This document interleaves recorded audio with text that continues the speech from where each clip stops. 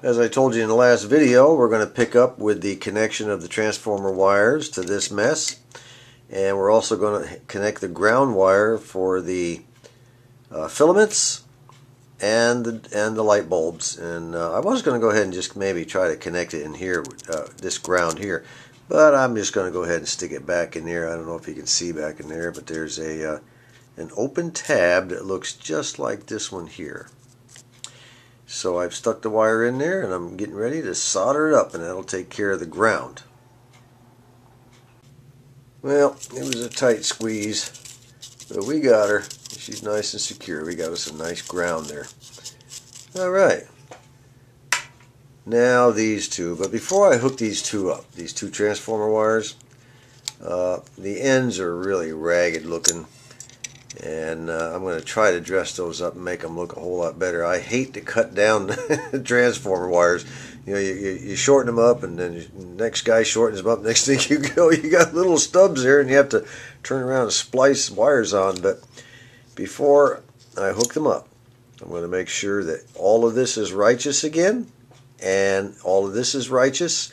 And if everything is good, then I'll go ahead and solder these where they're supposed to go. This one here is supposed to go here between the two rectifiers. So I'll either solder it here or I'll solder it over here. Doesn't matter either way, as long, you know, it's the same electrical point. And this one over here goes between the two capacitors, which would be this point right there, where that red one is. Let me get a pencil. It'll hook right there. I'll wrap it around there. So that would make it between the two capacitors, because the capacitor comes out and hooks to that terminal, and then it goes out this red and white wire here over to the next capacitor. So right there would be the point between the two.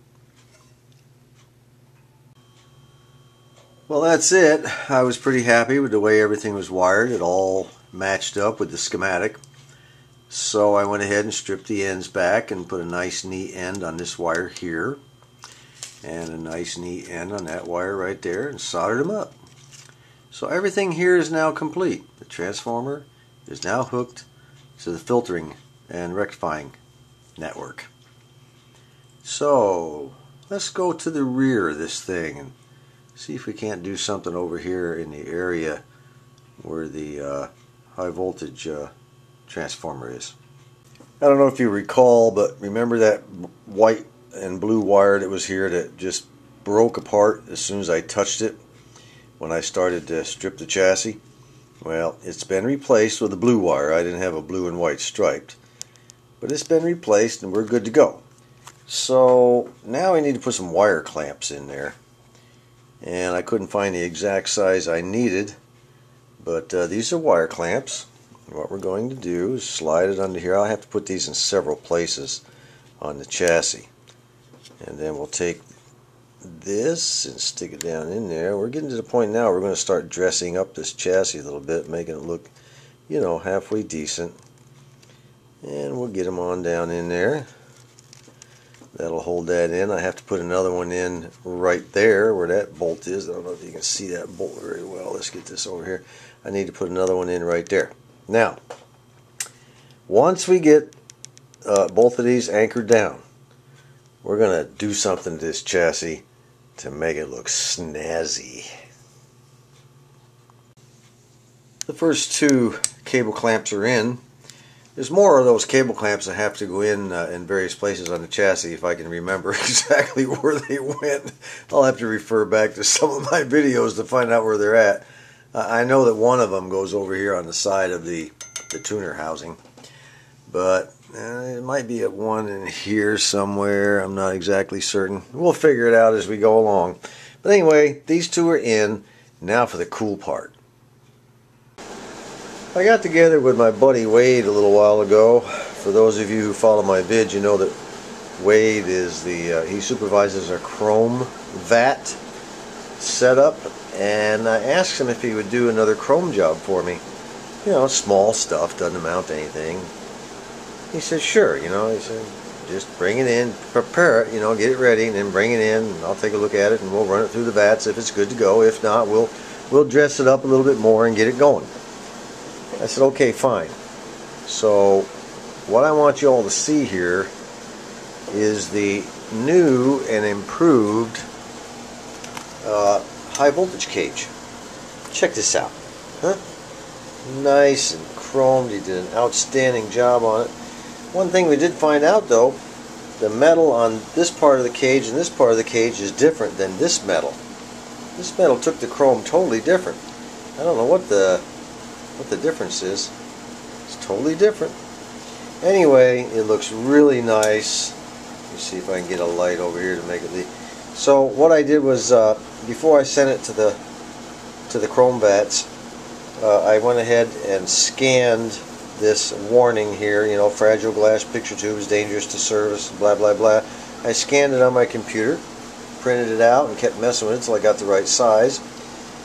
And we had to remove this heat shield here and drill out. There was a rivet in the top up here where that brass screw is.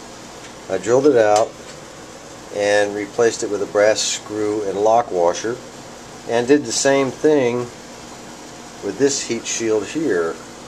I had to drill out the holes, remove this paper insulator of some kind. I guess it's a heat shield of some kind. I don't know what it is. And went ahead and replaced it with brass screws also.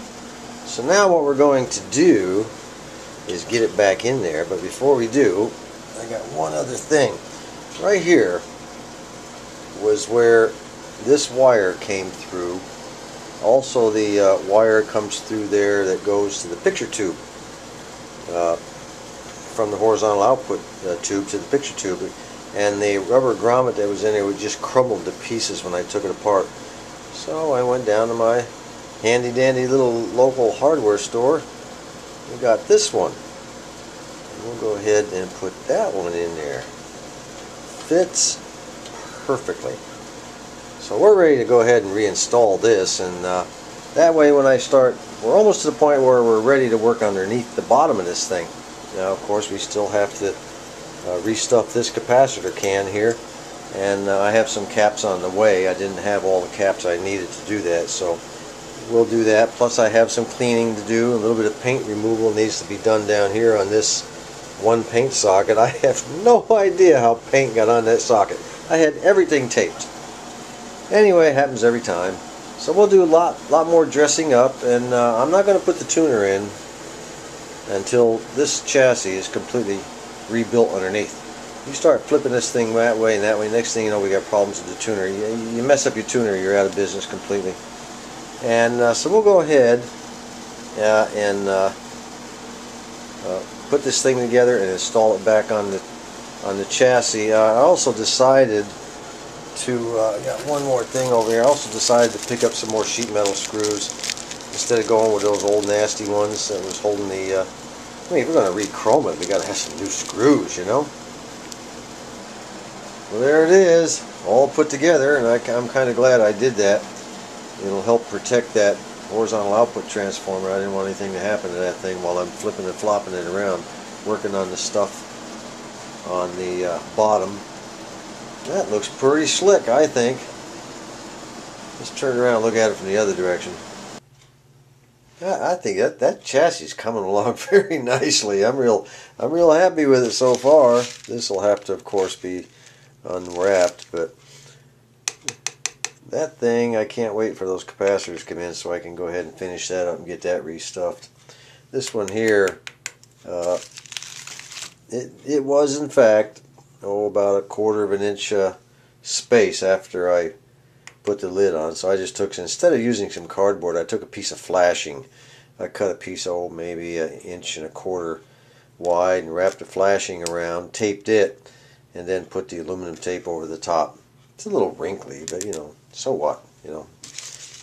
The idea is to get some nice caps in there and restuff it, and it has been done.